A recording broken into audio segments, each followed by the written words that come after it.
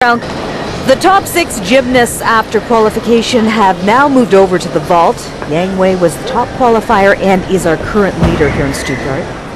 Triple twisting Sukahara, the same big vault we just saw Flavius Koshy perform. Huge start value here. Now Yang Wei built up a nearly 2-point lead over Uzbekistan's Anton Fokin, who's currently in 2nd place. And of course, vaulting, we all know, is the big scoring event that will help here. He drifts a little bit to the side. He steps over the line. That's 1/10 deduction plus 3/10 for the side step. But in the air, it's clean and the amplitude is huge. Well, he hasn't missed so far today. I'm sure that's going to be one of the top vault scores that we're going to see in this all-around final.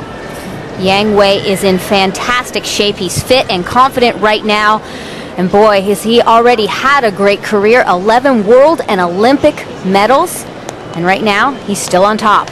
27 years old. Many Chinese gymnasts have come and gone in that time, but he has something that enables him to compete at this high level at a relatively old age. And there is his score, nearly 16 and a half.